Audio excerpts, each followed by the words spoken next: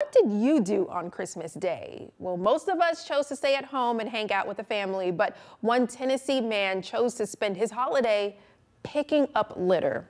He says since he moved to Memphis in October, he's picked up hundreds of gallons of trash. Fox's Jack Bilyeu has the story.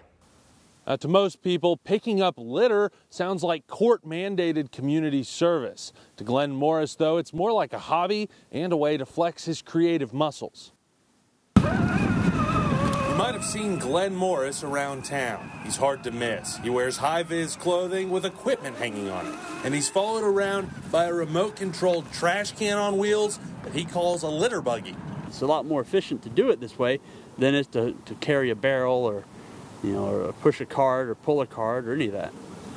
The litter buggy is built on a high-end RC car chassis, and Morris says it allows him to cover a lot more ground on each of his outings. Since moving to Memphis in October, he's walked more than 30 miles on these ventures and collected more than 600 gallons of trash. You do find, tons of cups and bags and plastic containers and chip bags and honestly, diapers. You still find a lot of diapers. Oh, and little liquor bottles. Tons and tons of little liquor bottles. All along the roads. No idea why. The litter buggy isn't the only creation Morris uses on his missions. He also custom designed a 3D printed grabber after the ones he bought at the stores kept breaking from overuse, and has all his equipment magnetically mounted to his vest. That's honestly one of the best parts about doing this, is that all the design challenges to make the stuff as capable as possible.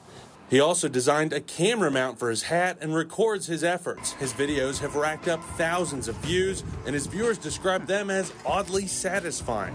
His work is helping keep the sidewalks we walk on and the parks we enjoy clean. But to Morris, it's just a way to keep busy. Cleaning up these public spaces, it's pretty commendable.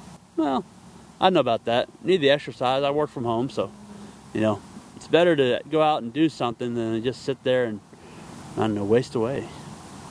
Jack Bilyeu reporting.